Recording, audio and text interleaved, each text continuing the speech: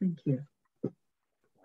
All right. So tonight's lecture is on we're going to talk about the methods one may use or a teacher may use to help you improve versus what the technical content is or what technique is and how the two mesh together. And this stems out of some people were taking some training with JFOU at Mount St. Anne. Jeff is a wonderful teacher and he's a beautiful skier. And I know he's helped many people improve their skiing. Now, out of that learning session, there was a feeling of a little bit of frustration. Frustration is part of learning. You know, I'm personally learning how to play squash with my left hand. I'm totally right-handed, and I hurt my tendon in my right arm, and I can't hit the ball with my right hand. So I'm learning, and there's moments where it's frustration, where I know what I'm supposed to be doing, but my mind and my muscles don't react the way that I think they should react, and I get frustrated about it. There's kind of 4 stages to learning. You know, four basics. And let's see if I can remember them. One is frustration, simplification, or sorry, the first stage is confusion, right? So in learning, we're confused about what we're learning, and this is what I want to talk about. You know, methods versus technique.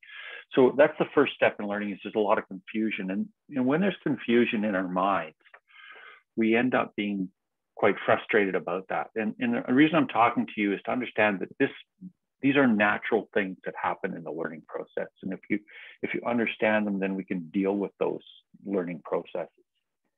It's never easy. If it was easy, we'd call it snowboarding. And that's the humor and joke of the night, okay? So confusion, and that's a process that we have to go through before we actually understand it. But confusion leads to frustration. And there are those frustration moments, but we are in control of that emotion. And if we can take a couple of deep breaths, and if we understand that that's a place in time in learning that we will take some time to go through. And it may be a short moment with one thing, but it may be a longer process on my way to my level 2 or on my way to my level 3.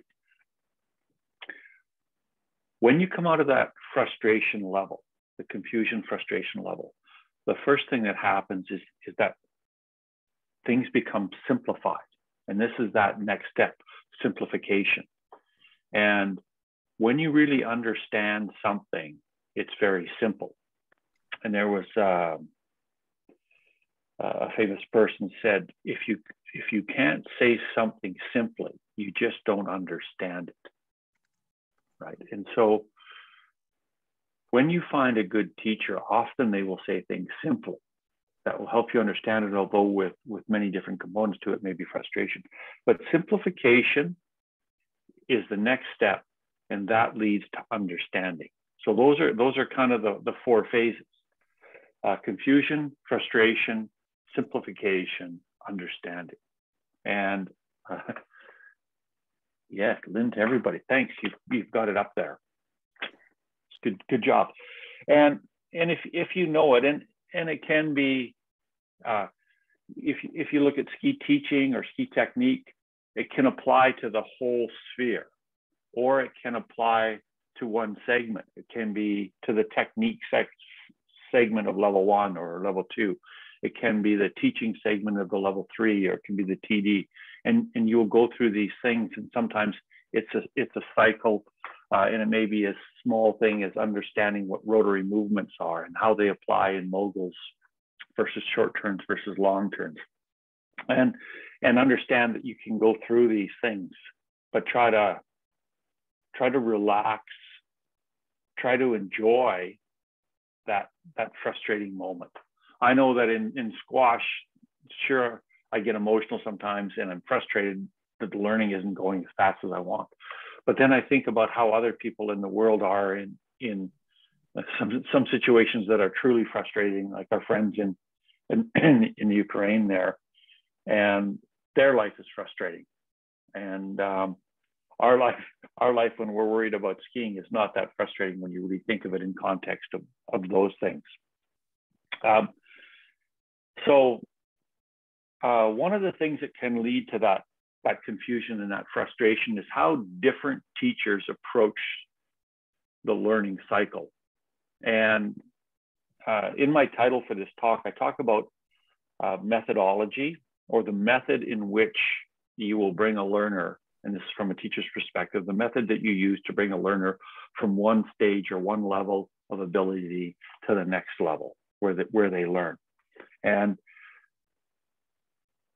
the more you've been teaching and the more you know a subject, the more diverse your methods may be, because you've learned from a lot of the method, or that process of method comes from experience.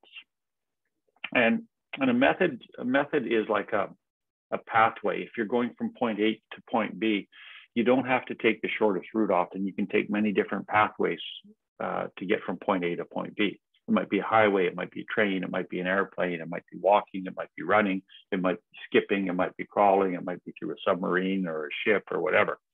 And that's just this is a metaphor to show that I can go from A to B. But the method is the choice of the teacher. But what the teacher doesn't have a choice on in terms of skiing is technique. The methods are underscored in technique. So technique are the tools, right? Or the movement patterns based on science. So in our case, science is gravity. It's the friction of air friction and snow, and it's how a ski reacts. It's the biomechanics of the body and how our bodies work. But the hardest part of teaching is how I communicate with somebody. Each individual, I have to communicate with them in a way that they can conceptualize what I'm trying to get them to do in terms of a movement. And that movement pattern, if I say it to one person one way, if I say turn your foot, somebody will physically try to turn your foot, and that's actually impossible. And we use that because there's a lot of feelings in there, but the leg turns, right? And somebody else might say turn the ski, and somebody else might say it's like the wheels of a car, turn the bottom. And these are all different methods of trying to get your student to do really the same thing in the same way. And we know there's many different ways to do that. And because a teacher talks about one way, that doesn't mean it's technique. What is the underlying technique is we know we have to turn with the lower body, right? And that's a rotary movement. We know that we have to pressure the ski in the middle, but that we have to use all joints. Sometimes we pressure a little bit forward, sometimes we pressure a little bit back. But I may say, to get some pressure on the outside ski, I may say, lift my inside hand up, lower your outside hand. That's a method to get the weight on the outside ski. That's not technique. Another way might be, just stand on the outside ski, lift your inside foot off. But somebody else may say, take the weight off the inside ski so there's pressure on the outside ski. These are all three different ways or methods of getting somebody to add pressure on the outside ski. And so when I think if part of the readings I always give my students, whether they're preparing for a level 1 or level 2 or level 3, is to review I'm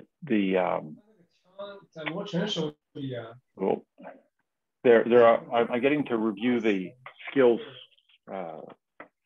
in the manual, skills references, because those are the tools that we use to build a skier. And whenever we have a method, and I think a good teacher will try to take that method and then apply it or relate it to the skills framework. So that's I think very critical to understand. sometimes teachers forget to make that connection, or sometimes there's a language, people's second language. And so a step is missed in that process. And that may lead to your lack of understanding. But if good learners tell their coaches how they learn best, right? So many teachers have different methods, but if you require that technical understanding, the method should connect to the technique so that we understand how that's going to help us improve, whether it's short terms or long terms. But a good learner will always tell their coach, this works best for me, right? So we know that there's, I talked about the 4 levels of learning, but there's also 4 types of learners in essence. There's 4 basic types of learners, and a good teacher will teach to all types. So the 4 types of learners are the watcher, the doer, the thinker, and the feeler. And Lynn's going to write those down there in the chat for us, right? So there's the watcher, the doer, the thinker, and the feeler. And the watcher has to watch, right? They have to watch their coach or their teacher do that move, and then they copy it. The doer needs to do it a lot, and they learn by doing. So it's similar to the watcher, but they got to do it. The thinker is the analytical one, and that's where the thinker usually has a lot of questions. Oh, we got another talker there, Lynn. The watcher, the thinker asks a lot of questions.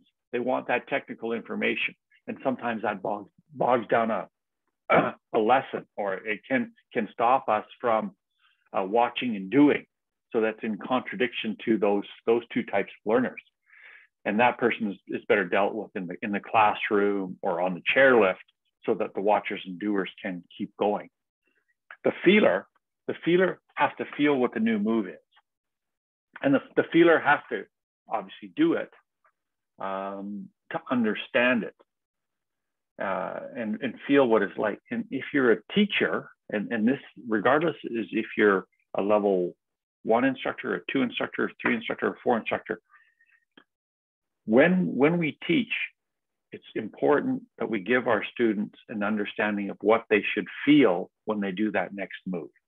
And the feeler, because if we use feelings, the student understands when they get the move or not. So there's a yes, I got it, and no, I didn't get it, or I got it 50% of the time, or I got it 80% of the time, or 100% of the time. It's a measurement, right? And like it or not, we all watch measurements. We sometimes watch how many steps I did in a day, how many kilometers did I bike, how many runs did I make, how much money do I have in the bank. These are all measurements, right? But so a feeling is a measurement too, and we're satisfied knowing when we can measure something and then we're successful at it, or we get it more times than we did last time. Another thing I believe, and this is from my experience working with a lot of top athletes, top level 4. I've trained a lot of the top level 4 people here in Whistler, across Canada. And what I found is nobody is one of those type of learners individually. They are usually a mix of those. But at the end of the day, the best skiers eventually learn to feel what it is like to do something. So they become very sensitive to their bottom, whether it is feeling the shins touch the front of the boots, or the calves touch the back of the boots, or they feel along the bottom of their feet, they feel the pressure, they feel the ski slide out, and there's those sensory things. It might be hearing the ski slide out. It might be feeling the stutter, the shake of the skis. They get to feel it. But most of us are a combination of all those 4: the watcher, the doer, the thinker, and the feeler. And if you go back in time, when we were very little, before we were 2. And I'll put a question out there for everybody. How did you learn to walk? Right? Did you learn to walk by somebody telling you how to do it? Or did you copy? Right? So did you watch and do? Right? So I think most people watch and did. How did you learn how to speak? Did somebody tell you how to form the words with your lips? No. You watched, you copied, and you tried. And it's when we get a little bit older that we start to become more analytical, and the thinker in us starts to come out.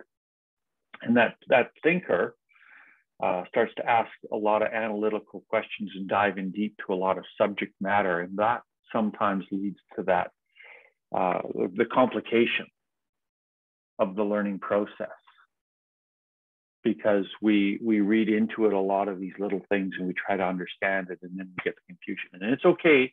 We need to ask those questions and we need to work through it. But when you're teaching, you have to watch out for these different types. You have to teach to all of these types. But as a learner, you need to take responsibility for coaching your coach on how you learn best. Because if you learn a certain way and your coach isn't teaching that, by you telling your coach wants to help you. So tell the coach, say, I need you to do this, or I need more of that. And your coach goes, oh, okay, great. Now I can really help you, right? So take that step, and that will, I think, help the process to get to the simplification and the understanding process of it, right? And sometimes when a teacher uses a lot of different methods versus kind of the tried and true technical aspects that you're used to, that can also lead to confusion. And so there comes the opportunity to say, hey, I need to know how this method, what skill is it working on? When is it working on? How is it applied? And how does that make me better? Okay. So that's sometimes what can lead to some of the confusion out there. Neil, to everyone, I am a thinker. Yes, good that you recognize that. And I think if you're a thinker, can you learn by watching and doing? Can you learn by feeling? Right? Okay. We're all of it. I like to know what and why we're doing something, because I'm then motivated by the goal or the final outcome. But I'm a watcher doer. And I don't watch long. I want to get in there and I want to try. Okay. So that's my little talk on method versus technique. I think, it's short, but I think it's to the point. And my reason for doing that is because I want to help learners learn. And sometimes lost in if English is a second language by some of our teachers, sometimes we get caught up in methods or emotion. We forget what the learner's needs are.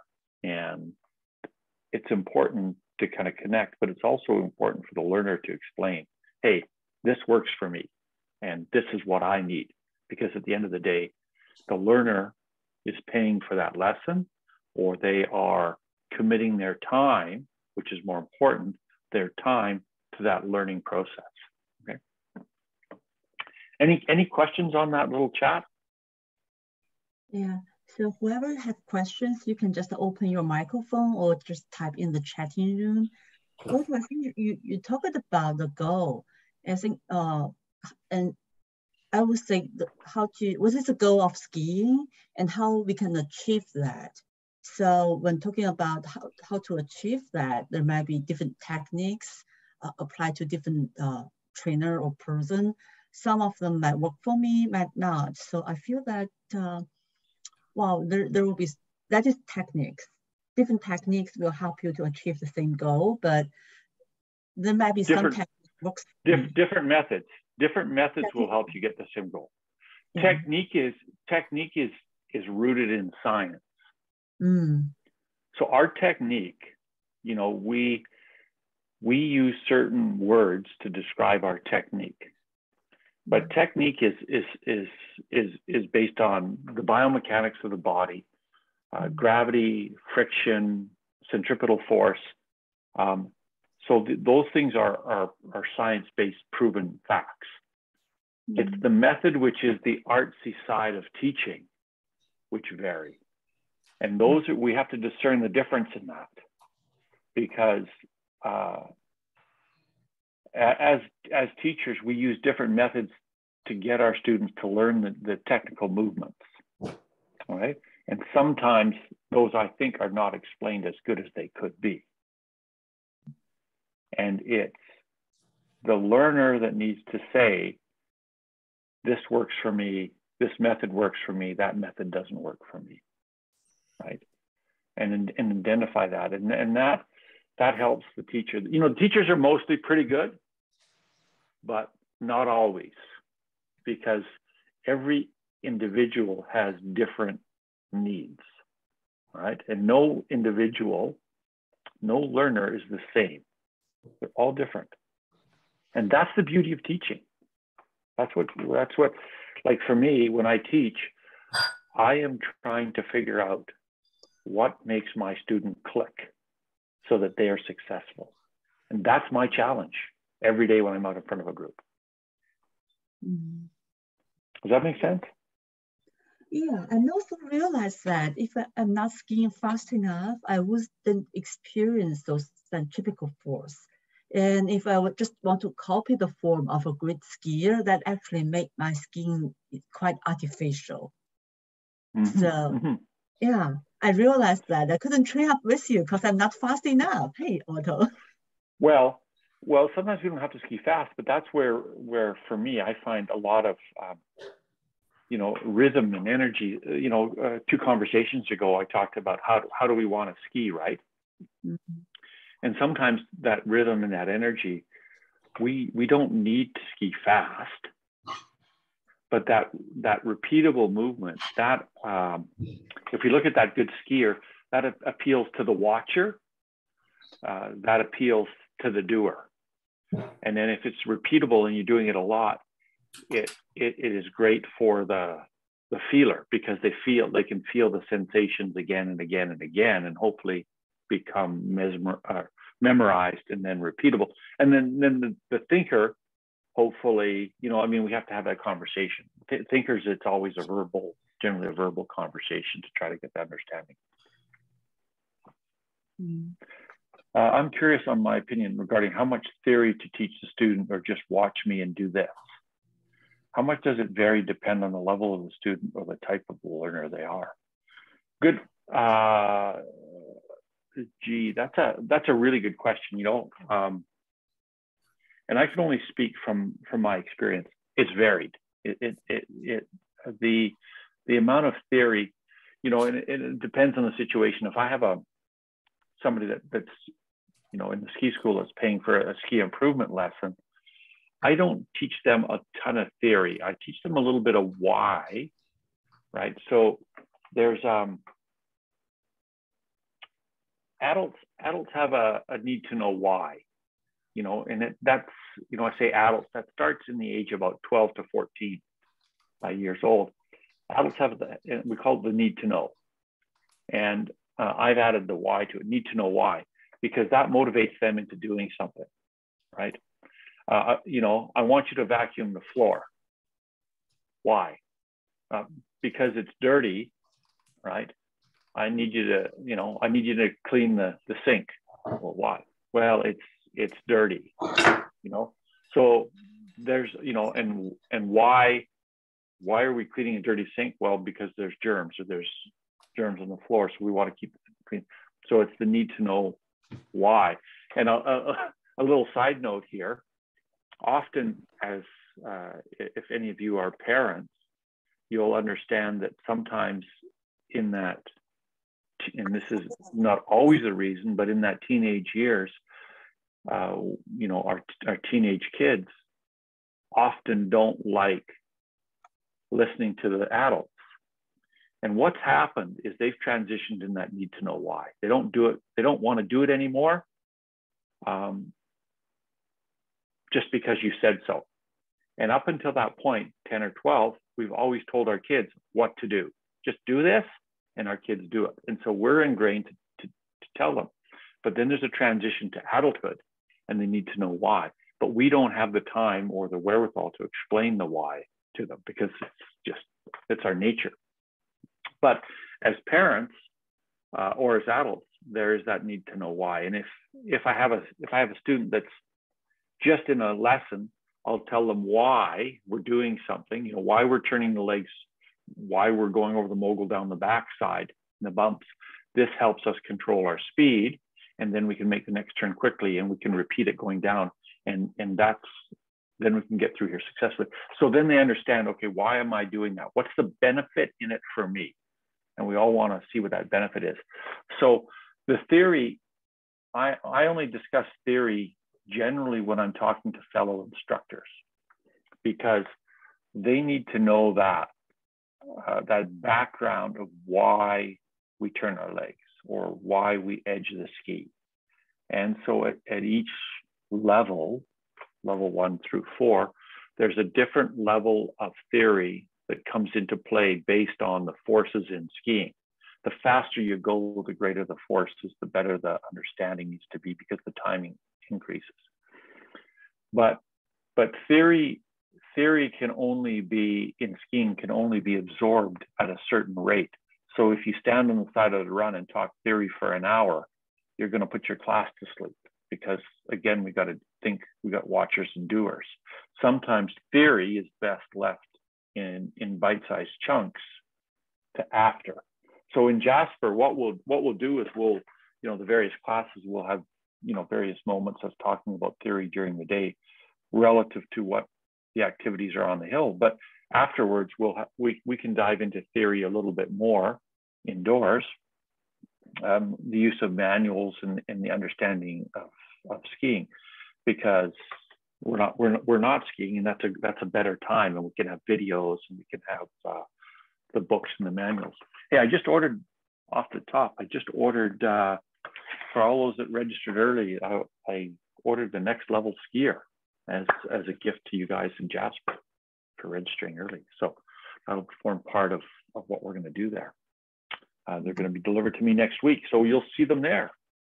We'll have chats there. Hopefully that answered your question on how much theory we have. And thinkers like more theory.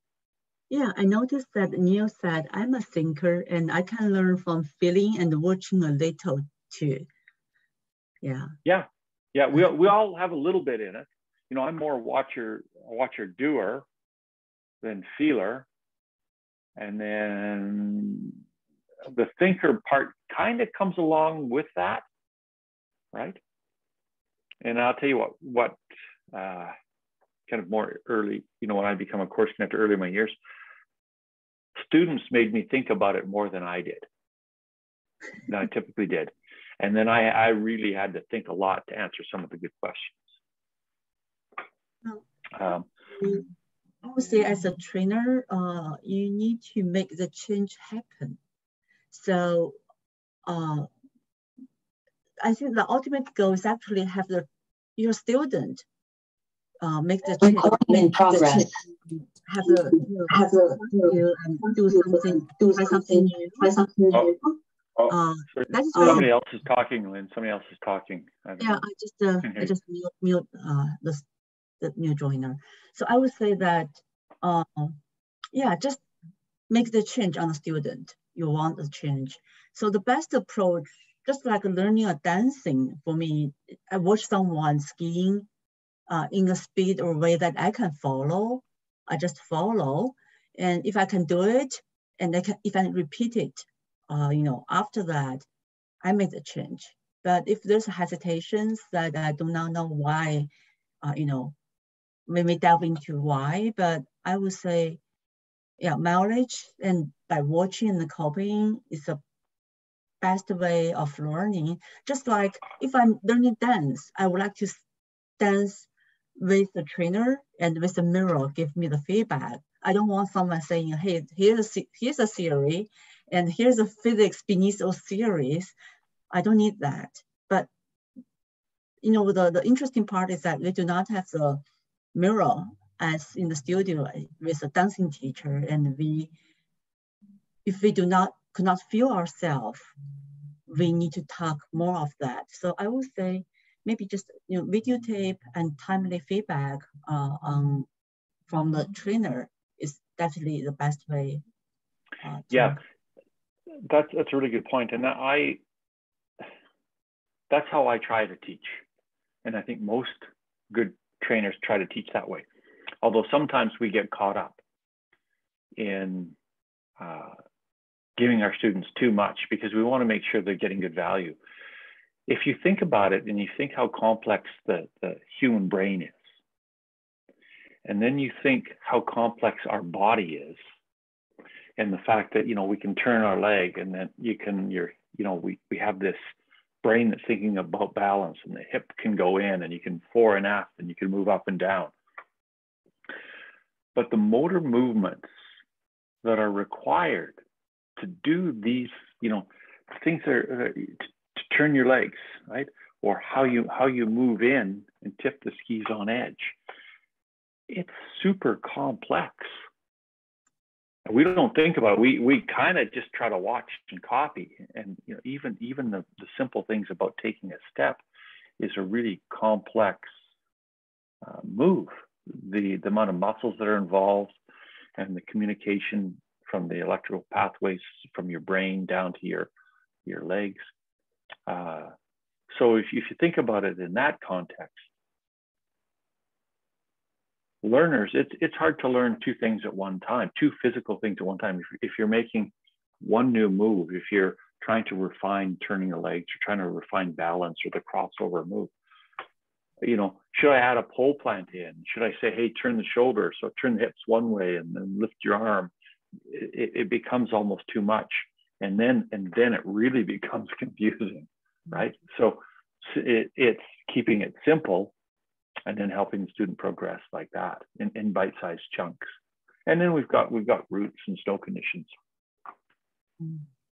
So I saw another question from Jun. The question is about Jun. For advanced parallel, the hip more close to the ground, the better performance. Is that right? That's a simple statement. That is a simple statement. And generally, it's correct. In general, it's correct if it's done in the right way, right? But, in advanced parallel, I would say more an expert parallel, you're going to get the hip closer. You're going to edge with the hip for sure. That's generally the idea, right? And June, if you were with us last week, I think I showed some video of Valentina, and we can see that she gets her hip relatively close to the snow. So in theory, yes, it's correct. Oh, and G said, so more of why we are doing this rather than the bare theory. Excellent, thanks. Absolutely correct. Nikita, I have a question. At what point would you suggest students do some of off-slope work, example, strength training, cross training, if you see the progress stagnate?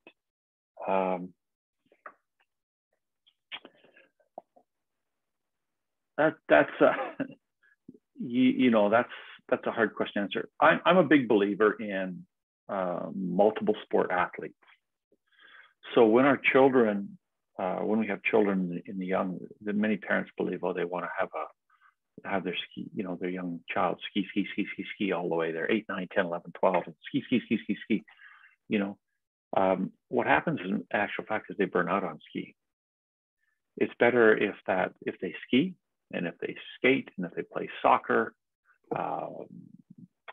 and they run and they play frisbee and they're outside and they play tennis and they do all sorts of things. The same works true for adults and for us. People say, you know, you do specific workouts for skiing in the summer. Yes and no. What I do is I do what's fun in the summer. I do summer things. I ride my road bike, gravel bike. I go for runs sometimes. I like to play squash. You know, sometimes I'll go and hit a golf ball. The more things you do, and especially if this physical activity is fun, it's generally a lot more motivating and less painful. I think for skiing, you need a certain amount of physicality. So you need a certain amount of strength. And strength training isn't the be and end all of it. If you do a lot of other sports, you'll gain enough strength. But you know, you say cross training. I believe things like that include a lot of lateral movement, like pickleball is pretty good these days. Tennis or squash or badminton are excellent sports where your feet are on the ground and you're moving laterally fore and aft. There's hand-eye coordination. You know, other things, whether it's hiking or rock climbing or you know, things that are active, I think are great cross-training exercises for sure. I tell people, hey, you know, you should juggle, right? Yeah, disappear, because I have juggling balls, right? And I learned to juggle, and it's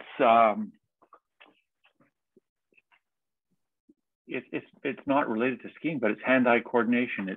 It's very complex, keeping track of those balls, and then just kind of the movement. You know, and I was always fascinated by people who could juggle, and then I bought some juggling balls in a book, and in a matter of weeks I learned how to do it, and I've never forgotten. And every now and then I pick them up.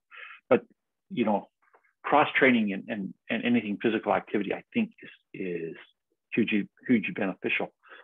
You know, a dance. I think dance would be amazing. I'm not a good dancer, but you know, if any formalized dance, which is very quick. Anything that is, you know, not strength training is one, but agility training is better. Cross training, you know, where you're moving your feet quickly under your base of support is an excellent skill. Roller skating, yes, that's roller skating, cross country skiing. All those things are phenomenal. Roller skating is really good. You can go down a hill on your roller skates, go down a slight hill, plant them, and then you can turn them like a set of skis, right? And they're shorter, so you have to be balanced in the middle. It's phenomenal. Hey, it's getting late, and I'm getting off course. Should I just pop up a couple of these videos and see what I can do? Yeah, you have access, right? Yeah, time for video analysis. Let me just do see if I can get them up here again. And I'm always bad at this kind of stuff. Okay.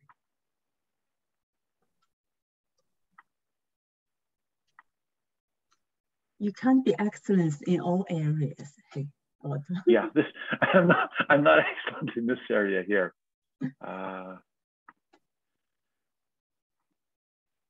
Here we go. Can you see this screen? Yes, we can. Okay.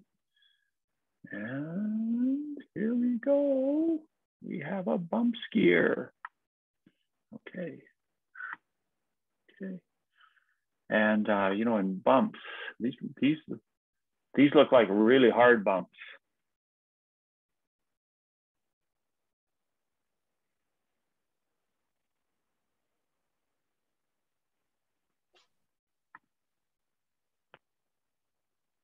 Can you hear that? Can you still hear me? We can hear you. We can see the bumps. Okay, great. Yeah. Now, good bump skiing. Down the fall line. Down the fall line. Bump after bump. These are really hard, and that means we've got to turn a lot. We've got to let it get a little edge grip on them. Okay. Now, if I do my typical drawing here, what are we going to see here? We're going to see a couple of things. We're going to see this leg straight here, but we see this leg like that. And then I see tips quite far apart. So the outside leg is behind the inside leg. And that means that there's a lot of shin pressure. And then the leg, the ankle is bent and the hips are forward. So the leg can't bend and absorb the pressure. And in the bumps at the end of the turn, you want to absorb a bit of the pressure and then let the legs go over the side. So the feet need to be side by side and the weight has to be in the middle of the arch a little bit. Okay.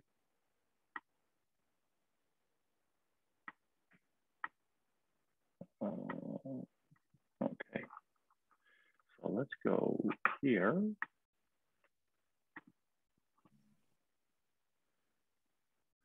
You know, the root is fine. And for me, what happens sometimes is if you look at, right?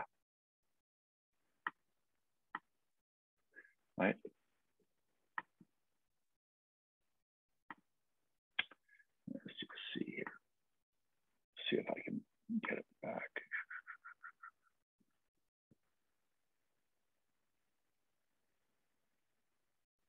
You know, the root over the bump here is nice.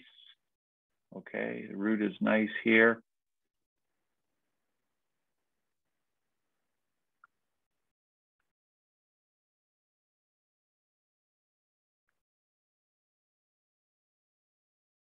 Feet, see now the feet are a little closer together here and there's a little bit better bending.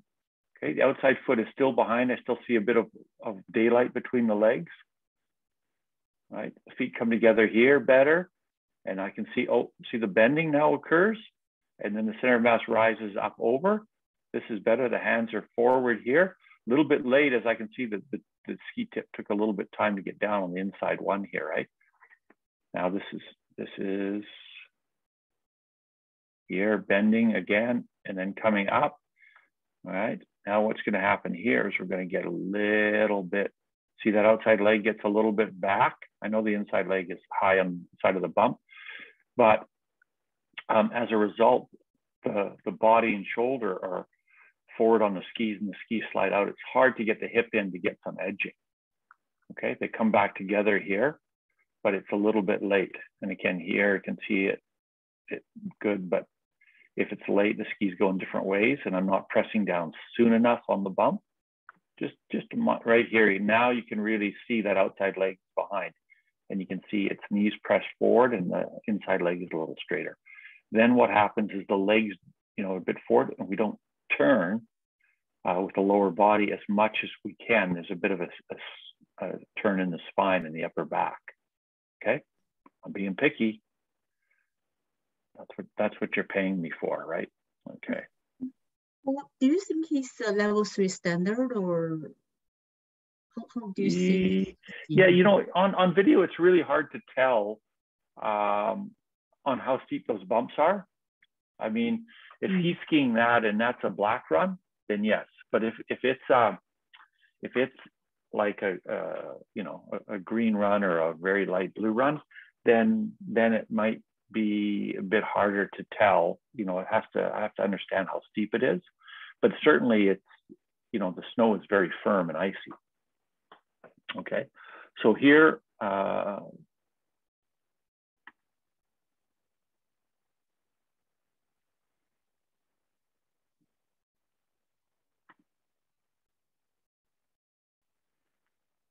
now a lot of things come up, and if we want, what we want to see is we want to see an active lower body turning separately than the upper body, right? The upper body should be facing where you're going, not where you're going to go. But here, if I look at the outside arm, so here the left arm, and I can see the left arm and shoulder pulling and tipping in, and it looks like everything's all together. I don't see an active upper and lower body separation. And I'm going to go back, and I'm going to show you something in here.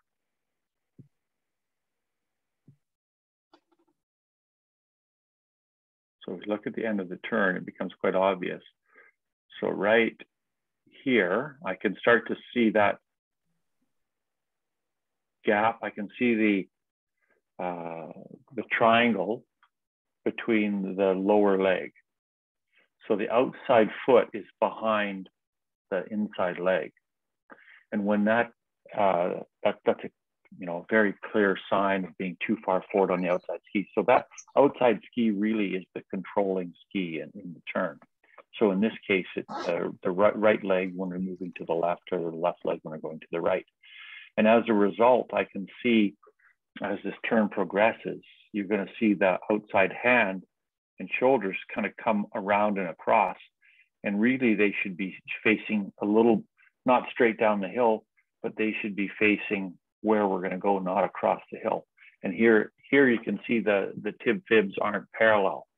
So what I would do is I would ask the skier, hey, can you feel the calves touch very lightly against the back of the boot at the end of the turn? The action to do that might be pushing that outside ski ahead just a little bit, or pulling the inside one back. And I might be taking the inside hand and crossing it over so that I'm facing kind of to the middle of my next turn, right? So you can watch it here in normal speed. See the little gap on both sides. And then I see the tail of the ski travel a further distance than the front of the ski. Kind of slides out at the end of the turn right here. See how the hand comes across the body on the end of the turn from down the hill? So the upper body is leading that turning effort versus the lower body. And that's a result of the pressure being too far forward on the skis. And we don't see, because the pressure is too far forward and the ankle is locked, we don't see a change in leg length, right? So that's, changing the leg length would help that. And here we're going to see the bumps again. All right, here we go.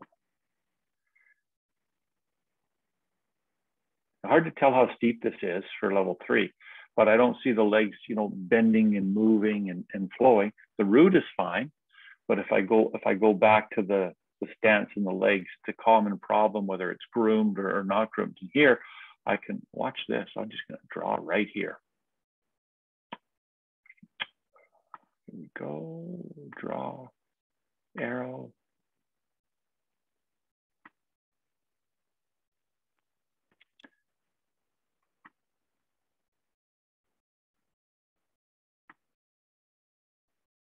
Pretty big gap, isn't it?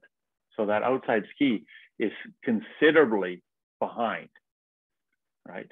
And then what it does is, we're still facing where we're going to go, but it's hard. I've got to start turning my upper body to make that work.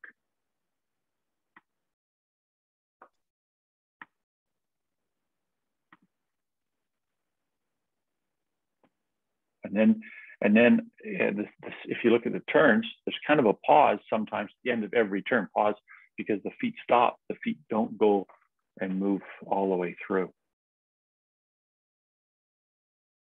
Okay, let's see if I can find, I have another skier here.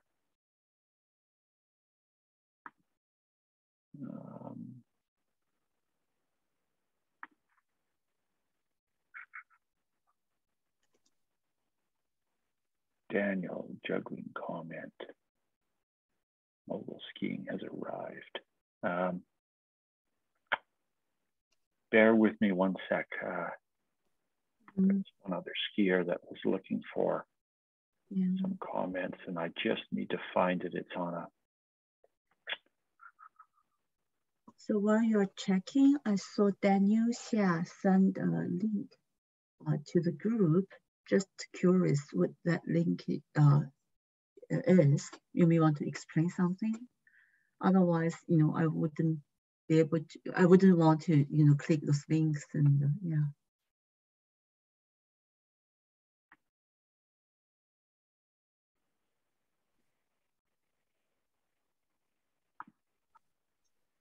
Oh, hello, can you hear me? Yeah. Yeah, it's just for fun because like Otto was mentioning about juggling, and it's just a combination of juggling and skiing, mogul skiing. So it's a funny video. Yeah. Are you doing the juggling and skiing in the meanwhile, Daniel? Oh no, I don't do juggling, but I saw people like juggling and skiing mogul sometimes. I mean, I saw the video before, and that's why. But I do have one question to Otto. You just mentioned about like moving the outward hand inwards during the turn. But I saw a lot of good like top level skier, like when they carving, they tend to have this motion. With the hands dropping on the inside. So the our hand move. I mean the outside hand moving for inward during the turn. Right. Like Daniel, were you with me last week when we watched Valentina? No. Okay, so Valentina Frankhauser, she's on Instagram, and if you watch her, yes, her inside hand drops and her outside hand's up. She moves them around a lot, but they're disconnected at the shoulder. That means that the arm, like if you watch my arm, my arm and my shoulder, my arm is pulling my shoulder and twisting my upper body. Well, she was doing this, okay? So the arms were moving, but it wasn't affecting the upper body. And that's the problem is with a lot of skiers is the arms affect the upper body. And then when the upper body starts leading the turning effort, that's not the way we want to ski. The way we want to ski is with the lower body leading the turning effort. When you're driving a car, the wheels turn first, and then the body goes along. The body of the car doesn't lead the wheels, right? And that same applies to us. But most often the arms are doing that because we're too far forward on the feet. The arms are generally not the problem, but they can be part of the solution. You know, when a good skier does it, it doesn't necessarily mean it's right. There's that in the case of Valentina, there's a subtlety there that her arms are not affecting where her upper body is. Her upper body is facing where she's going, not where she's going to go. But in that last skier, I showed you the arms, and it's the arms are not the problem, but they can be part of a solution.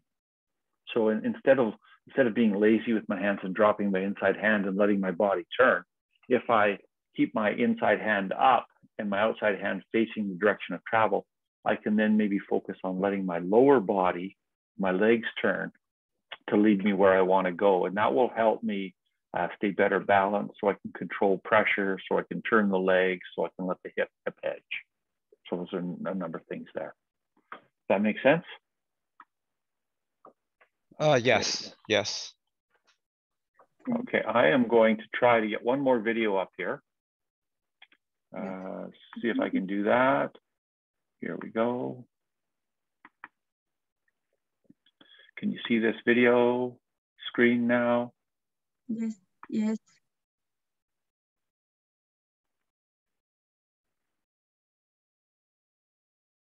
Okay, so this is exactly, Danielle, what we were talking about a little bit here, okay?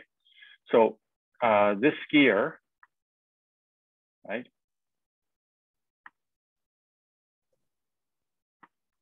Okay, so it's not as bad, but you see that inside hand drop right down, right? In any sport we do, like if you watch tennis, right? If I'm hitting a tennis ball, I don't drop my hand here. I have that hand out for balance. Okay. If I'm a gymnast and I want to spin, I have my hands in tight to my body and I can spin. But if I'm here, that helps with the stability of my upper body, not only to stop it from spinning, right? But it helps it left and right, and with my arms out, it helps the center of mass lower and be stability. One thing with the hands moving, sometimes I know as a skier, it helps with rhythm, but rhythm should be from the lower body, not necessarily the upper body, right? And now with this skier here, you know, the hand moves and the shoulders move slightly, I'm just trying to get the draw here again. So we look here and we see, you know, I'm going to point to the skis. So I've got a lot of lead change, right? So I've got the back of the foot here, the back of the foot here, right? And so that even though we see this hip is low, it's turning. And if I look in the outside ski, I've got weight forward on the outside ski a little bit, okay?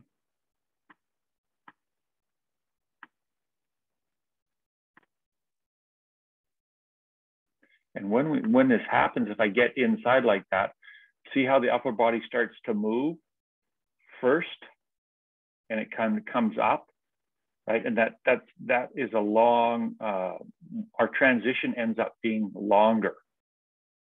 Okay, we've only got 11 seconds here, but so here the transition ends up long, and we can see that the upper body is starting to lead with some of that rhythm versus just the lower body. And once I lead with that upper body, then the transition is long, right? And then it's kind of versus just the smoothness of the lower body. So here I would just try to, again, change the balance subtly to allow the lower body to bend and let the legs to go under the center of mass, so we have that smooth transition. Okay. It seems like a happy dancing. He does so yeah. happy. You know, I mean, it's still good skiing. It is. It's you know, accomplished skier. But that's sometimes the difference between a rhythm where I have the body doing this versus I get my arms to sway, and when we're dancing, the arms can sway. But really, in skiing, that is part of the stability, particularly when we get into short turns and moguls, you know, and steeper short turns on bumps. We really want that upper body to be quiet, because if I get that body, it's a lot of mass, it's a lot of weight above our legs. If I get it moving in one direction, it's hard to get it to go back again. It takes a while. So if I get it to fall in, then, and it keeps going in and it's twisting and moving in that direction, it's hard for it to come over and go the other way. But if I can get it slowly to go down like this, and then I'm just kind of catching it smoothly as I go, that makes for more efficient skiing. And that's a subtleties between, you know, this is an expert skier carving well, between an expert skier and an elite skier. And it's small, right? It's small, but it's still thousands of hours to try to get there. Mm-hmm. This is a very interesting question, talking about the feet. You mentioned about side by side, and you talk about if those 2 feet are too far apart, that creates a gap in between the 2 skis. So I noticed that there are some CSIA trainers, especially with research background, it seems that they really enjoy a certain degree of gaps. Or am I right? Yeah, you know, yeah. And so, you know, you've got even level 4 trainers. There's a varying degree of ability and expertise among them. You know, once you're, you know, it's a standard, and then if you become a level 2 course conductor, that's a little higher standard, and a level 3 course conductor is a little higher standard. A level 4 course conductor is a little higher standard, and we can be picky. There's a bit of a misnomer where, oh, I want to press hard on the front of the boots all the time. Well, that puts you forward. You know, part of what I'm going to talk about on the camp with everybody is how to do their boots up properly so that you can get the most out of them. Because most people, you know, and even shops don't know how to do the boots up that they're given so that they caress the lower leg properly. And we'll spend a bit of time on that. It'll feel different for sure at first. I know Zhao Li was with me last week, and I talked to her, and I think there was a bit of an eye opener. It's like, whoa, okay, that's a bit different. I have a lot of control now. So we're gonna spend a bit of time with that. But if you want to, you know, if you can stand up now, here's a little fun thing to try. Stand up, and then put one foot in front of the other one. So, you know, put them in and have about that much space in between them, which is about what we saw. So from your toe to the heel, there's 10 or 15 centimeters, okay? So, and then keep them flat on the floor. Now, don't move your feet and try to bend. Try to bend down. How does that feel? Where do you bend? You bend in the lower, are your heels staying on the ground, right? Can you bend, right? All of a sudden, your back leg, the calf starts to stretch, right? And so it's kind of awkward. Now, take your feet and put them side by side, right? Keep them flat on the ground, and now bend down, right? Now it's easier. You're using both of your legs, but they work. Your legs work in parallel. They don't work when they're not in parallel. They actually inhibit one another. And so that's what the skier is trying to do, is to bend with one foot in front of the other when we're made to be like this. And if you think of most sports, when we move, our feet are more or less side by side. Okay, so that's my moment of truth for the evening, is to try something. That's for the watchers and the doers. Yeah. Okay, the doers. You get out of your seat and do something. So that's it. That's all I have for tonight. Is there any other questions? Go and look at that mogul skiing with juggling. I'm going to look at that. I want Okay. to. Okay. Any questions? Anybody want to pop any more questions in the chat before we say good night? I have a question.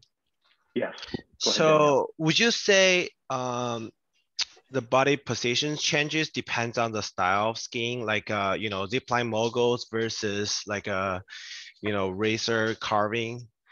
You know, because like say you know, when we talk with racer, a lot of them talk about like cross under, like I feel like their center of mass is back compared to you know, normal basic parallel skier. So and also for, you know, zipline moguls, people tend to have their upper body up straight. Yeah, you know, there's slight variations, but in all cases, you know, you can say the base of support crosses under the center of mass, or the center of mass crosses over the base of support. It just depends on perspective. Some people say cross middle. So there's a middle point and the center of mass goes over the top and the base of support goes underneath, right? Whatever happens. But Daniel, it's an athletic position that's required with a certain amount of flexibility, with the pressure that comes on hard in a zipper line mogul. If your back is rounded, then you're going to bob forward a little bit. So the spine tends to be a little bit straighter. Whereas generally in World Cup skiing, whether it's slalom or GS, the body can be a little bit rounded, and then the pressure is absorbed. You know, the legs bend and let the mass go across. But you know, all the skills are the same. You know, but it's a different blend of the skills. It's a different blend of pressuring the skis fore and aft, and when you do that based on the environmental condition, the shape of the turn, the pressure, but we're controlling the pressure. We're controlling the pressure fore and aft, vertically, and left and right ski. We're also turning the legs. So in a slalom, beginning of a slalom turn, you're turning the ski a lot versus compared to GS turn. But in a mogul, zipper line mogul, you're turning the skis a lot, and then edging. You know, in the back half of a slalom turn or GS turn, there's a lot of edging, where in slalom there's edging, but we're letting it go to slide because the mogul skier wants more speed. Okay, but it's still athletic position, and you look, you know, the hands are here, and the base of support is moving underneath from side to side. And also, when I look at the racer when they skiing, they also have like a lot of up body movements. Like they feel like say their hands are helping them making turns. So when you look at these skiers, when you look at World Cup skiers in a World Cup slalom course or GS course, you know, slalom course, they're moving their hands because they've got to hit the gate. But they are fighting for balance. In a perfect world, their hands would stay out front, but we have to remember these courses are set to challenge these athletes at the very highest level. So they are not skiing perfectly in those situations. They're trying to, but they are pushed to the maximum, and that's the courses are done that so that the top skier comes out on top, the one that can fight through those balance challenges, turning challenges. And that's why the hands are moving and the skis are, you know, they're slightly off, you know, they're too far forward and the skis slide out and their hands drop in. So it's not perfect. You'll get maybe a perfect turn or two here or there. You know, the mogul skiers, their environment is a little bit more controlled. And they rely more on the stability of the upper body and the pole plant. Right? The pole plant is very critical for them so that the body doesn't twist and turn, right? Because in a mogul skiing, if they don't plant it, the body's going to continue to turn. They need to stabilize it and keep it going forward. So you're going to see their body and hands more kind of in a set position, because they don't, if it goes off, they are usually in trouble. Like if they miss that pole plant or if their hand drops, they're usually in trouble and then either fall or their legs come apart, and that's a miss for them. Okay. Hey, a couple of other things. Just happy to have everybody join us here. If you haven't made up your mind whether you're going to come to Jasper or not, we have a couple of spots left in both the first and second camps. If you want to do the whole thing, you can still do that. But if you're looking at doing either the first camp or the second camp, we do have, there's a TD course in between the two camps on the 9th and 10th, and there's a level 3 exam on the 16th and 17th. And so if you're looking to do that, jump in. We've got 2 or 3 spots. Daniel, you're more than welcome for the answer to your questions. Good. They're tough questions. They made me think about it. Anything else? Take one more before we go. Daniel is a thinker. He's a thinker. Yeah, good. But in the first video, we saw the skier was pivoting the ski on top of the moguls and slipping down the backside of the moguls, resulting in poor turn shapes with the tail swinging around the tips instead of the tails following the tips. Is this the concern for level 3 or is it not? The tail was sliding more than the tip, and that's because the weight was too far forward, right? Generally, you're going to make a more of a drifted type of turn or a skidded type of turn down the backside and bumps to manage speed, especially when it's icy. Yes, it's a concern. You know, depending upon how steep that was, again, that relates to the degree of difficulty. The steeper it is in that situation, if that was, you know, Cat Skinner, you know, if that was a really steep black run at Whistler Blackcomb, that might be okay. But if that is bumps like under the Emerald Chair, then that ability needs a, you know, we need to improve that skier to get to the standard of the level 3. Also, I have a question. Some people when I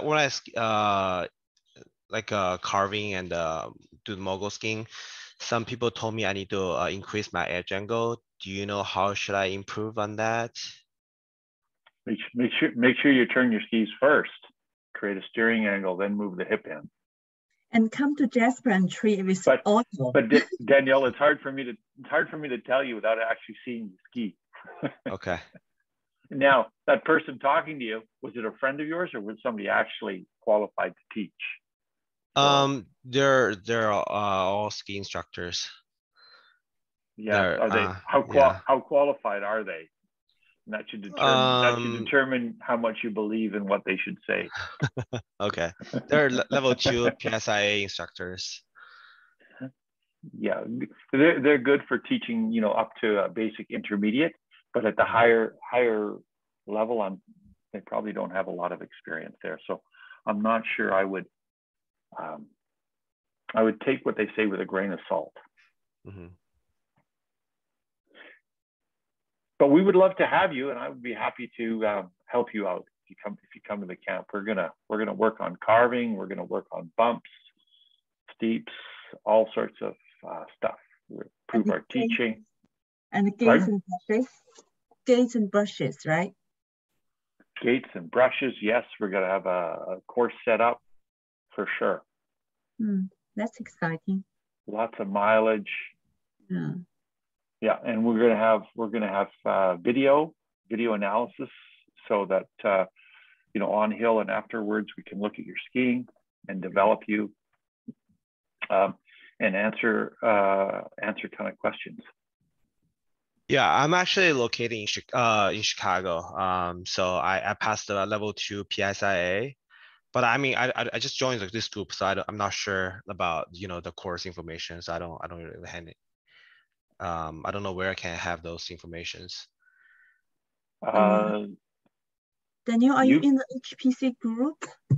Just add me WeChat. I'll send you the information. I just sent you my WeChat info here.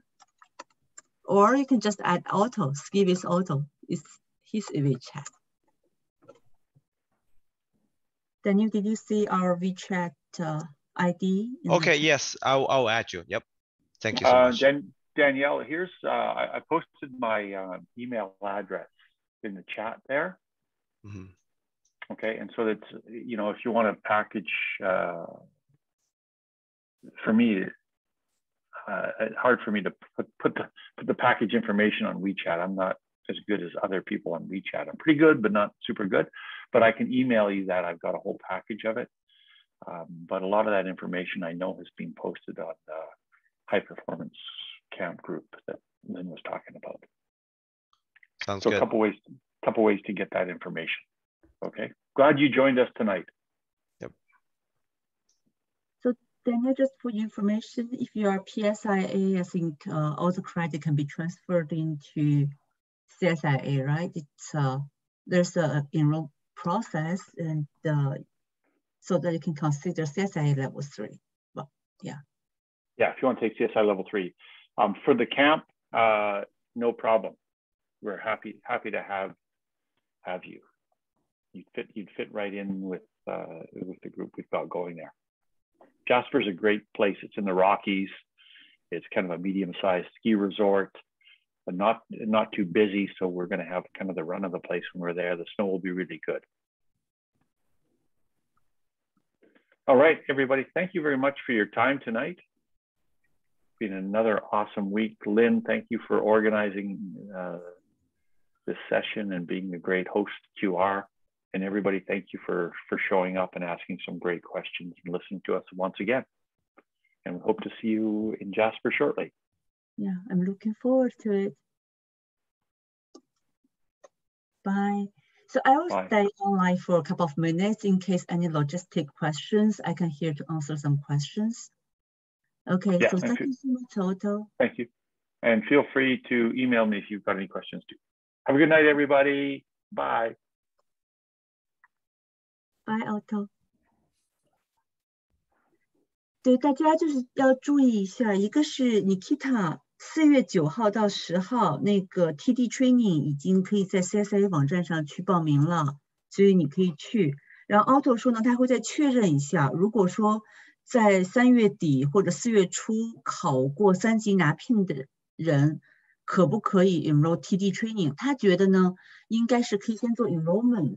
如果没有拿到 PIN 可以取消，但是我怀疑啊，因为如果你没有这个 PIN 的话，有可能你都没有办法做 enrollment， 这边等他确认。另外呢，就是4月8、9、10 3天有一个 Level 3 Training， Ski Training， 然后呢，4月16、17有一个 Level 3的这个 Exam。那么现在是3缺1的情况，就是到了4个我们就可以申请，提前2周就可以 make it happen。所以大家还可以去把这个消息，跟大家散播一下。我们就差1个人了，应该也或者有犹豫的哈，可能也要看一下时间了。还有就是订房的信息，26号是这优惠的截止日期，那大家呢也要及早跟这个找到你的这个，如果要 share room 哈，那进群有一个叫做拼车拼房群，然后的话呢，那个也是尽早要去订了，要 confirm 了，需要自己订，不是这个 Otto 统一帮忙订的哈，因为这里面他已经拿下折扣了，只要大家去报名就好了。有人问到这个缆车就是怎么买雪季票。在第1天去窗口买就好了，然后跟他报 Otto 培训营 ，Otto 会把我们的名单交给他们就好了。对，主要是这些问题。那大家还有什么想问的？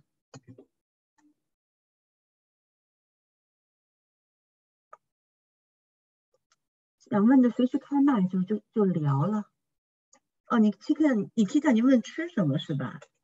我最近在想，就带些什么海底捞小龙海的这个调料过去，番茄锅、麻辣锅，咱涮起来多好呀。然后那个有个朋友建议我说去Canadian Tires 买一个片肉片的机器，这样的话走到哪都可以涮火锅。哎呀，我想想还是觉得挺兴奋的。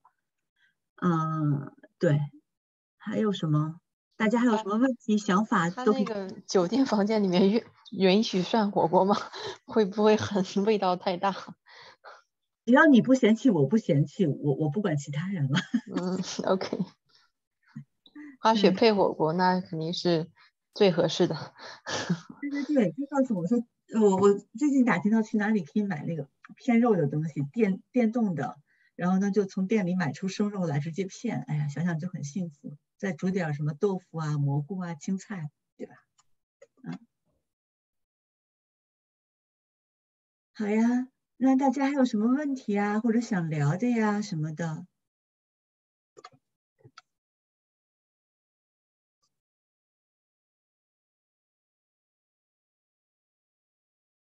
人家把云录制给它关了，听着录制。